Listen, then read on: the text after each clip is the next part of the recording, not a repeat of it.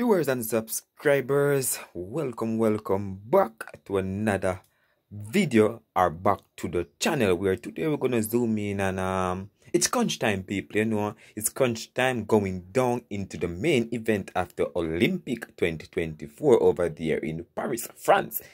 And people, couple athletes really eagerly awaiting for these big events. They have been training really hard and they're saying, hey, can't wait for a big event to really trip in, because we have been practicing hard and it's time for us to go out on the big stage and deliver. Well, people, we're gonna zoom in on couple athletes who have been training, for the big events. The big events we're talking about, the 100, the 200, those are the events that I personally watch. You understand? I don't really fancy the other events like the 5,000 and those races. I don't fancy those races. I fancy the 200, 100, the 400. I like the relays as well. So those are my favorites. Nothing else. But before we go any further and let you guys I feel you guys on the details and what Shelly and Fraser and those guys had to say, please go ahead and hit that subscribe button, turn on the post notification bell to be the first alerted whenever a new video is uploaded. And don't forget, we're on our way to 20,000 subscribers. So people, without further ado, let's dive right into the details. So crunch time. Jamaicans eagerly gear up for start of track and field action in Paris. People, veteran three-time gold medalist Shelly and Fraser Price will lead the country's charge for medals in the women's 100-meter event, which is scheduled to get underway at 4:50 a.m. Jamaican time. She will be joined in the event by rising star Tia Clayton and Shasha Lee Forbes, who was called in to replace Sherika Jackson on Wednesday. Right, people, Jackson's absence from the 100-meter will be a major blow to the country's medal haul, as she was a firm contender.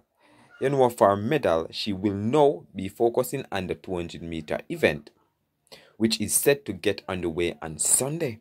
So, people, as I tell you, time is winding down, or the crunch time we are now.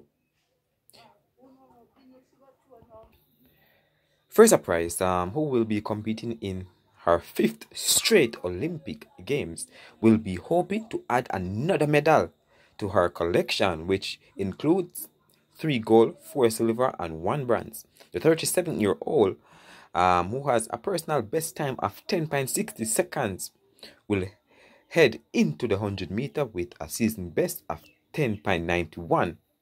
I am always excited to step on the track, said Fraser Price. For me, it's getting to the line, and that is most important for me. The start is paramount in anything that we do. So ultimately, once I am at the start, then I am aiming for the best. I don't do time predictions at all. For me, it's about getting to the line, executing, and just leaving the rest, Fraser said.